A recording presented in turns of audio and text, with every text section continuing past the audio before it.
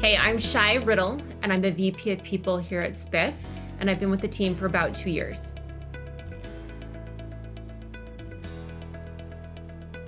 Spiff's product is a commission software platform that helps finance teams, sales operations teams, and sales leadership to calculate their commission data. It also gives transparency to the sales rep. And so for a sales rep that wants to know exactly what their paycheck is and remove all that guesswork and remove the spreadsheet they maybe been keeping on their own, that's essentially what our platform does. I would say the biggest thing that we focus on is somebody who thinks like an owner, somebody who really has a history of being, whether it's an entrepreneur or somebody who is a forward thinker. I think of them as activists. And so people who see a problem and they want to see that through to the end. Not just somebody who wants to point out a problem, but really somebody who has a track record, whether it's as an SDR, a product manager, a software engineer, but that type of thinker who sees something, wants to own it, wants to fix it, sees it through to the end. Yeah, I always encourage candidates to reach out on LinkedIn, and they can reach out to anyone. So often I will get a Slack message during the day, or I will get a LinkedIn message, and it's because we've overlooked somebody, or we have somebody who's been sitting in our applicant tracking system that hasn't progressed in the process. And so I do encourage candidates to be aggressive, and you can do that in a way that's incredibly professional, but in this market today, we do get a lot of applicants that come through. And so if you're somebody who has the chutzpah to reach out and to ask to have somebody follow up with you or to ask for an interview, whether that's directly with the hiring manager or the people team, I always encourage candidates to take that initiative. It's also a great experience for the candidate to be able to get an insider view and ask, tell me about the company, and get that perspective from somebody other than the recruiting and people team. Our interview process, I don't think, is unique to other companies. It's a pretty standard process. Typically, you have a phone screen with the recruiter. If that goes well and we both mutually agree, let's continue to the next step, then it's a conversation with a hiring manager or a hiring committee. Depending on the department at Spiff, sometimes the hiring committee comes first, or sometimes the hiring manager interview comes first. If that conversation goes well, you agree and we agree, let's continue to the next stage.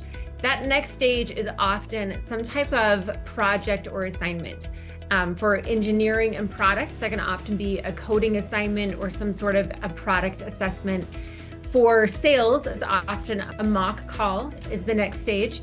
And then in other departments, it's oftentimes a project that might be in finance. We have you build a spreadsheet or give us an analysis of something. Even on the people team and recruiting in the talent team, we often will give someone an assignment or a project. And so it's really our way of seeing what type of a thinker are you? How do you solve problems? It's not a booby trap. If we've asked you to do a project, it's because we're interested and engaged and hope to move forward to that final stage, which is an offer. And so if that project goes well, and that is something where everyone agrees, hiring committee agrees, hiring manager agrees, talent team agrees, so let's move to the final step. The final step is talking through offer details. A lot of times in that final stage, a candidate will come back to me and say, I'm not done being recruited. I still want to talk to your team. I still want to engage with the hiring manager. I want to have one more conversation, or can we grab lunch? That to me is really exciting. I love when people come back and say, I'm not done being recruited, and we will set up those conversations. And so if it means you want to meet with the team again, or you want to meet with a counterpart, you want to meet with maybe a peer that you'd have in the organization, we continue the cycle or the process until a candidate has all their questions answered.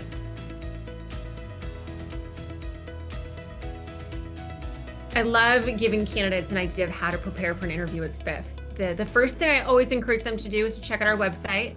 We've got some really great blog posts that I think give you an idea of culturally what's important to us. There's a really cool culture doc that talks about the cultural norms at Spiff. But there's also some blog posts about the team that will give you an idea of who we have on the team, the roles they play, the backgrounds they've brought to Spiff. And then the writing style. I actually think that when you look at our blog post and when you read through and learn more about our product and our marketing team, it does give you a sense of culture. So it's another way of really understanding the company. The other thing that I would say is reaching out to people on LinkedIn. We always encourage people to do secret shopping, is what I like to call it. Reaching out to people, whether it's within the department or within other groups, and even former team members. We're very transparent in our recruiting style, and so I encourage people to do as much digging. The last one that I will share is Crunchbase. I do push candidates to go and look at Crunchbase, look at what we've done financially, what success we've had, and even to look at our competitors. When I'm interviewing a candidate and they've done all of that research and I really have nothing else to share, the last thing I'm sharing with them is benefits and kind of that behind the scenes stuff that maybe you can't find online.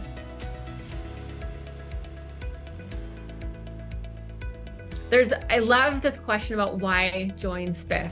And a lot of times when I've worked for employers, I've given the pitch that feels like I'm drinking my own Kool-Aid. When I think about why someone should join Spiff, the stage that we're at and where we're growing right now in this particular sector of business, fintech and comp solutions or sales, when you think about sales efficiency tools, what Spiff is doing is really unique. And so for me, why you should join Spiff, a lot of that comes behind how engaged you want to be in your day-to-day. How much do you want to have that autonomy? How much do you want to help build a company who has some backing, who has a great investor and has the stability of having a platform built and having a product that's been validated in the market and continuing to refine, continuing to help to take a solution to the next level. That's where I think this is a really great, fun, exciting stage and why someone should want to join.